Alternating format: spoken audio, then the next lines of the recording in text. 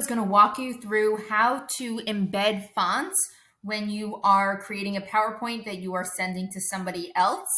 This is helpful when you know that the person does not have that font that you're using, or if you're just not sure whether or not the person has that font. Perhaps it's a font that you specially downloaded, and you want to make sure that this person is able to see your presentation with the fonts that you chose. So it's very simple. Let me show you how to do this. First thing you're going to do is you're going to go up here to the File menu, go down to Options,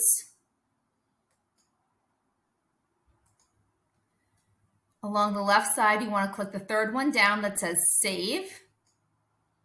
Then you want to scroll down to this section right here where it says Preserve Fidelity when sharing this presentation. It's listing the name of the presentation.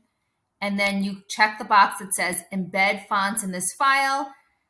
So then you have two choices here. This first one only uses, so whatever letter, if there's, for example, if I never use the letter Z of this font will not be embedded. So if the person tries to make any changes and tries to type in a Z, they won't be able to.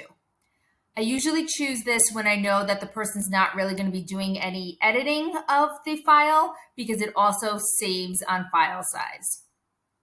If you think that someone might be editing the file and you want them to be able to have access to the font that you use during their edits, you're going to want to click the second one. So this allows them to have the ability to type any word in, anything like that, and it'll be in that font.